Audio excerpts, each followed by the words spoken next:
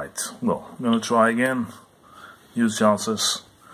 I'm going to try and show you a small video about the Echo Uniform 1 Kilo Yankee antenna analyzer with the modifications of Delta Hotel 1 Alpha Kilo Foxtrot. Yuri made a very nice antenna analyzer, and Wolfgang made some very nice enhancements in the code. It's working very well as far as I can see. But, well, I didn't really like the very crowded main screen, so I moved some things into the setup menu.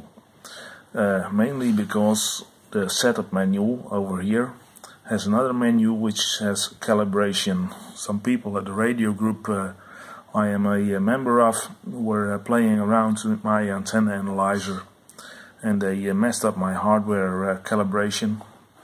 So I wanted to put this away a few levels down. So these things you normally do only once. Maybe the open short load calibration is something you want to do another time, but hardware calibration is only for the first run for most people, or you have to change something in the hardware or the frequency setup or something like that. Okay, the other things we did see in the setup menu were configuration. Well, nothing new. The main thing you might want to change is, well, show hidden maybe. I'm not sure if you have to do that, but we have here the Timedomain Reflectometer velocity factor setting for the type of coax cable you are using. So that's a important setting you might want to change sometime if you are using some other cable in the Timedomain Reflectometer. Okay, DSP, well, nothing special, did not need that on the main screen, and colors is also something I thought would not have to be on the main screen. We can change two different color schemes, daylight or in-house, and we can choose fat lines or thin lines, so any combination of the two above and the two below is possible. Okay, exit. Well, the calibration we already did see. So here in the main screen we see the view pictures, which is a new enhancement, I guess, by Delta Hotel 1 Alpha Kilo Foxtrot. If you press it, you will see all the files that are on your SD card. You can browse through them by up and down or next page to have the next list. And you press show and it will open the file you stored a while back. Okay, pressing on the lower left, maybe anywhere else, I'm not sure, but most of the time exit is in the lower left corner. Will bring you back. Okay, we push that again. Okay, the USB card reader function, which turns your antenna analyzer in a card reader, so you can move the stored images to your computer without removing the SD card. Okay, here on the left you can see the standard features which are already known. The multi SWR is a new feature. Panoramic scan we have seen before in the versions made by Yuri.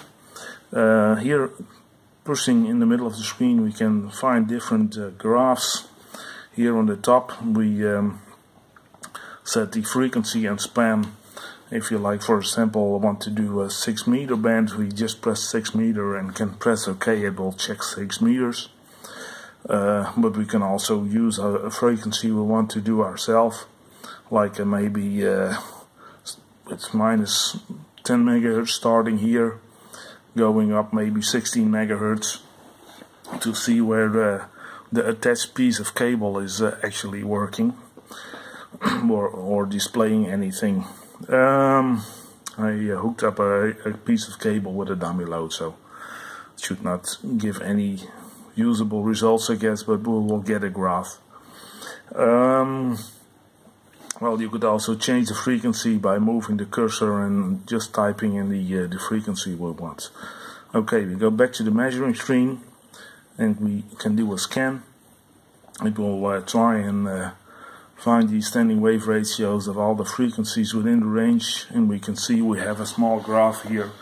The white line presents the best found value, which actually is shown as a 1.0 standing wave ratio, and something that Wolfgang did implement is the log-log or log switch.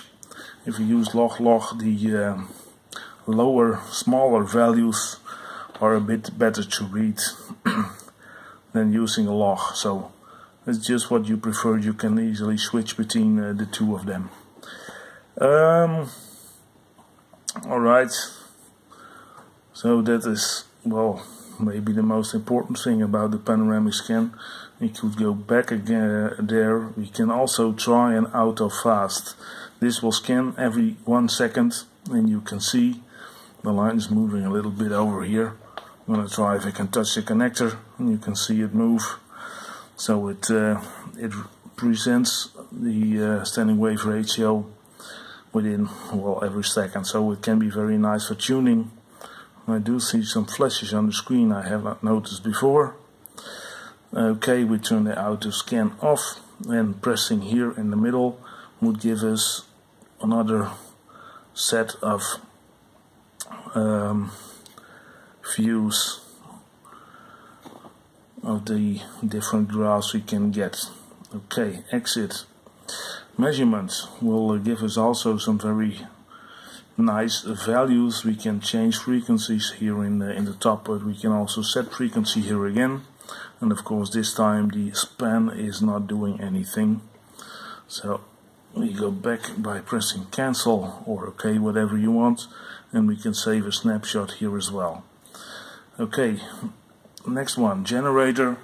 This is the frequency generator. It also presents some raw data to maybe help you find what fault is in your analyzer if it's for some reason would not work correctly. You also have the set frequency again, and we also have change colors. This is kind of what you get if you change the colors to daylight. So it's a bit dark here in the room. It makes a big difference to the surrounding lights. Okay, we change back again so we can see the antenna analyzer again. I guess it could help you very much if you are outdoors having a hard time reading the antenna analyzer. Okay, here we have the Timedomain reflectometer. I'm going to remove my dummy load from my cable. I have a 2 meters length of cable. If I set it to 10 meters and do a scan, it will be scanning the cable and will show a graph, and on this graph we can see a big spike, and if we move the cursor to there, we can here read my cable length is about 2 meters, which is quite correct. So if you have a break in a cable and you want to know what end to cut off and what end to keep, this is a very nice feature. Okay, exit. Here the last one, also an addition by Delta Hotel 1 Alpha Kilo Foxtrot, I guess, is the multi standing wave ratio monitor. You can see 5 bands. Somehow it's most of the time appears with 4 bands, and somehow these frequencies tend to change. I don't know why, but they do change. You can easily set them by pressing on them, and not now in this movie, of course. Somehow it hung up. Okay, well, this is not quite working perfectly, but I explained to you most of the other things.